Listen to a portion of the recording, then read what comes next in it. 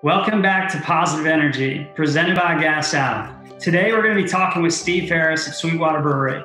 Steve, thanks for joining us today. I wanted to start off talking a little bit about your culture and what does it mean at SweetWater to not float the mainstream?